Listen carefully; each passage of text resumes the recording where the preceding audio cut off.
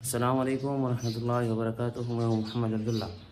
So welcome back to my channel. Another morning and some other tasks. But first thing first, Al-Quran.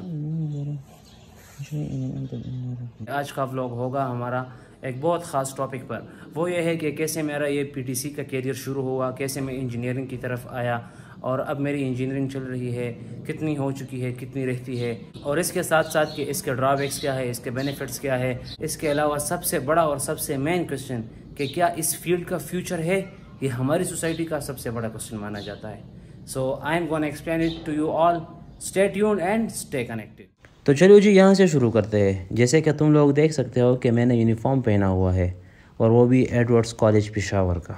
वो क्या कहते हैं ना, सिर्फ नाम ही काफ़ी है, एडवर्डियन.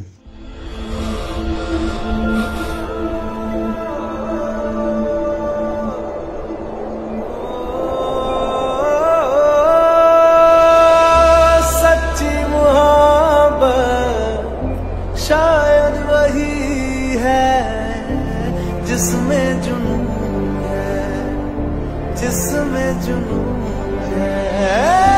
पर दो दिलों की यारी में भी तो कितना सुकून है, कितना सुकून है.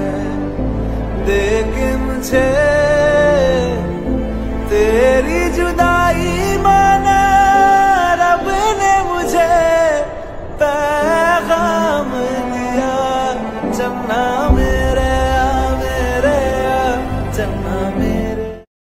अभी मैं मौजूद हूँ एडवर्ड्स के हॉल में, और पता है जब पहली दफ़ा मैं इस हॉल में आया था तो उस दिन कुछ तो पहले से ही फ़ख्र था एडवर्डियन होने का, और ऊपर से हमारे प्रिंसिपल साहब ने भी हमें पहली स्पीच में ये कह दिया, you must be proud that you are एडवर्डियंस. बस इस बात की सुनने की देर थी और परिंदे के और पर निकल आए. बस जी, फिर हम एडवर्डियन थे तो फिर लेजेंड ही एडवर्डियन बन गए हम. उसके बाद एक्सट्रीम किस्म के लेजेंड.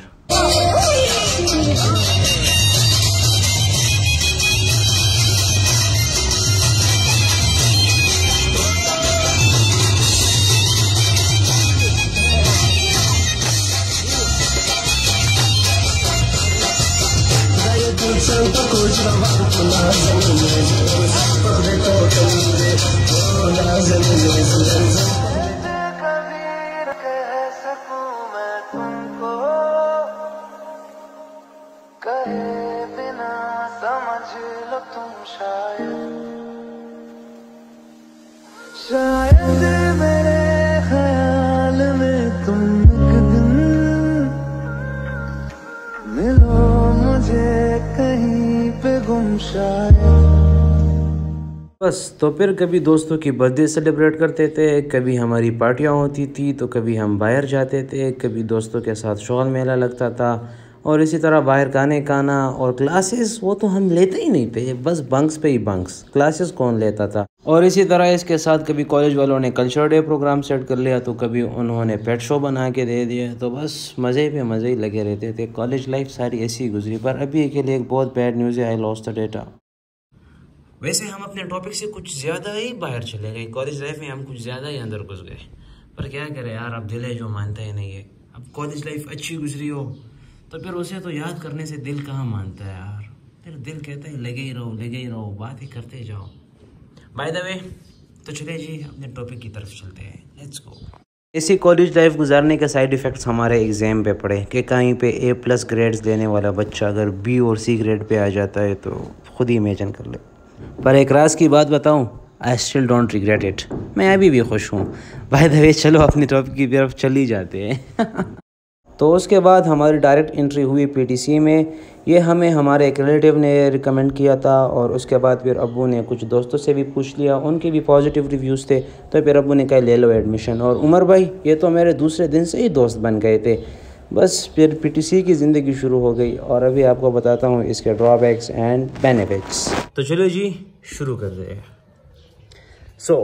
यहाँ पर आपको एडमिशन मिलेगा एफएससी के बाद. एफएससी करने के बाद यहाँ पे एडमिशन मिलेगा. बट यहाँ पर एक बात है, that this is not a degree based programme, ये एक लाइसेंस बेस्ड प्रोग्राम है. यानी मतलब 4 साल गुजारने के बाद आपको लाइसेंस मिलेगा, डिग्री नहीं मिलेगी.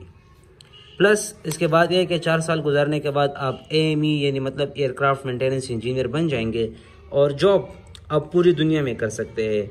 बट अगर आपको अपना मुल्क छोड़ के कहीं और जॉब करना है तो उसके लिए आपको कुछ पेपर्स देने पड़ेंगे, और वो पेपर्स क्लियर करने के बाद ही आप जॉब के लिए एलिजिबल होंगे। फिर इसके बाद आते हैं कि यही 4 साल का प्रोग्राम है। इसके साथ यहाँ पर तो आपके 4 साल गुजर गए हैं, लेकिन you are still not a graduate. आप ग्रेजुएट नहीं है। उसकी वजह क्या है? क्योंकि यहाँ पर जो आपको लाइसेंस मिलेगा ये आपको सिविल एविएशन की तरफ से मिलेगा, ये आपको HEC की तरफ से नहीं मिलेगा। मैं आपको एक बात बताना भूल गया था, वो ये है कि ये जो 4 ईयर का प्रोग्राम है ये दो में तकसीम हुआ है। पहले 2 साल में आपको सर्टिफिकेट मिलेगा, फिर उसके बाद के 2 साल है वो OJT होंगे, मतलब ऑन जॉब ट्रेनिंग। पहले 2 साल के सर्टिफिकेट में 1 साल जो है वो थ्योरी है, दूसरे साल जो है वो प्रैक्टिकल है, और फिर इसके बाद 2 साल OJT। तो जब ये सब कंप्लीट हो जाता है 2 साल सर्टिफिकेट के और 2 साल OJT के, this certificate is also equivalent to a diploma. आप डिप्लोमा होल्डर कहलाएंगे बेसिकली। और ये सर्टिफिकेट मिलने के बाद you will be called as a mechanic, और फिर उसके बाद अगर 2 साल की OJT भी उसके साथ मिल जाती है then you will be called as a licensed engineer. 2 साल का सर्टिफिकेट और 2 साल की OJT, इन दोनों को लेकर आप फिर सिविल एविएशन में जमा करेंगे, और फिर सिविल एविएशन आपको लाइसेंस इशू करेगी विदाउट एनी एक्स्ट्रा एग्जामिनेशन। सिर्फ आपकी OJT और सर्टिफिकेट दोनों उनके पास सबमिट हो जाएंगे, और उस सबमिशन के बाद ही जो उनका पेपर वर्क होगा और ऑफिस वर्क होगा वो अपना पेपर और ऑफिस वर्क करेंगे, फिर उसके बाद आपको लाइसेंस इशू कर देंगे। ये आपको HEC की तरफ से नहीं मिलेगा, आपको सिर्फ लाइसेंस मिलेगा सिविल एविएशन की तरफ से। और किस चीज़ का लाइसेंस मिलेगा? एयरक्राफ्ट मेंटेनेंस इंजीनियर का लाइसेंस मिलेगा। तो अगर आप इस फील्ड को चूज़ करते हैं तो आगे चलते हैं। आगे फिर आता है ये एरोस्पेस। इसे कलेक्टिवली एरोस्पेस कहा जाता है, जो मैं पढ़ रहा हूँ, जो इंजीनियरिंग में कर रहा हूँ इसे कलेक्टिवली एरोस्पेस कहा जाता है। फिर इसके 2 सब पार्ट्स है, B1 और B2। B1 का मतलब है एरोनॉटिकल, मतलब एयर फ्रेम और स्ट्रक्चर। B2 का मतलब एवियोनिक्स, मतलब जितने भी इलेक्ट्रिकल काम हो ये सब एवियोनिक्स वाले ही देखते हैं। अच्छा, अगर आप ये दोनों कर ले B1 + B2 then you will be called as 1 man certificate, मतलब आपने दोनों किए हैं। फिर इसके बाद आते हैं हम फ्यूचर के बारे में। तो फ्यूचर इसका ब्राइट है, बहुत ब्राइट है। Then you will be called as a licensed engineer. यहाँ पर मैं एक कन्फ्यूजन दूर करना चाहूँगा। हमारे लोग इस फील्ड को समझते कुछ है और फिर करते कुछ है। ज़्यादातर लोग इस फील्ड को नहीं समझते और ये यहाँ पर आ जाते हैं, यहाँ पर अपने 2-3 साल गुजार लेते हैं। फिर उन 2-3 सालों के बाद उन्हें ये लगता है कि हमारा यहाँ पर टाइम वेस्ट हुआ है। बात एक्चुअली ये है कि अभी हम यहाँ पर जो पढ़ रहे हैं तो it means we are in south Asia, और हम यहाँ कहीं कोर्स पढ़ेंगे। और अगर हम यहाँ से बाहर जाते हैं मिडिल ईस्ट या फिर यूरोप की तरफ, तो फिर वहाँ जाते ही हमें वहाँ के कुछ कंपल्सरी जो पेपर्स होते हैं वो हमें देने पड़ेंगे। इसके अलावा हम वहाँ पर जॉब्स करने के लिए नहीं एलिजिबल होते। तो हमारे ज़्यादा लोगों को ये कंप्लेंट्स रहती है कि हम यहाँ पर पढ़ तो लेते हैं पर वहाँ हमें आगे जॉब्स नहीं मिलती। तो यहाँ पर सिर्फ़ और सिर्फ उन लोगों की ख़ुद की मिसअंडरस्टैंडिंग्स होती है जो कि उन्हें ख़ुद क्लियर करनी होगी, एंड इफ़ दे डोंट तो फिर वो कभी आगे नहीं जा सकते। और अगर आप लोग यहाँ पर आना चाहते हैं तो अभी से इन बातों को जहन में डाल दीजिए। वैसे मैं एक बात बताऊँ, बहुत ज़्यादा बोरिंग फील हो रहा था। ये कुछ दिन तो ऐसे गुजरे हैं ना, कुछ टेंशन्स, कुछ वैसे ही दिन अच्छे नहीं गुजरते, कुछ क्या तो कभी क्या तो कभी क्या।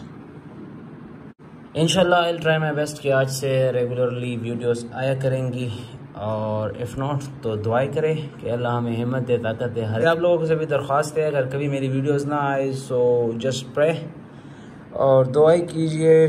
कोई ना कोई प्रॉब्लम, कोई ना कोई वजह होगी जिसकी वजह से वीडियोस अपलोड नहीं होती होगी, और बाकी सब मसलों को हल करने वाले अल्लाह की ज़ात है। तो आप दुआ कीजिए मेरे लिए भी, अपने लिए भी। और इसके अलावा इंशाल्लाह हम हार मानने वालों में से नहीं हैं, कुछ ना कुछ तो आता ही रहेगा। So stay tuned and stay connected.